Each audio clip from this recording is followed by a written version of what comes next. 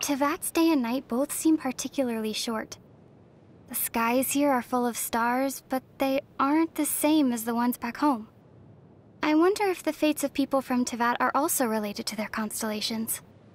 Oh? Do you know how to read the stars too? That's amazing! Not a lot of people outside Sumeru can do it. Paimon's curious. Come on, do a reading for me, quick! The night sky pictured on Paimon's cape flows with the light of many stars, and also of the deep ocean.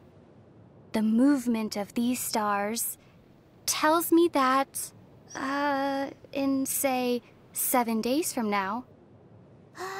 In 7 days what? Something good or something bad might occur. Right. Your theory sounds as rock solid as a geo-slime.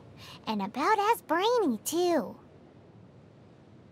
Come to think of it, while Rex Lapis enjoys visiting his people in private, he only descends officially once every year.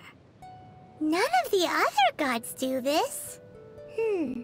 Does Rex Lapis have any deeper intentions?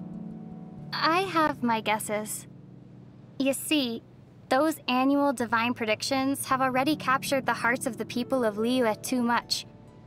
Round and around, they analyze and scrutinize every single word, finding limitless hidden meanings within them. What do you think would happen to Liyue if such divine predictions were available every day? Ah! Paimon gets it now! Paimon would be offering Rex Lapis's favorite snacks to him every day.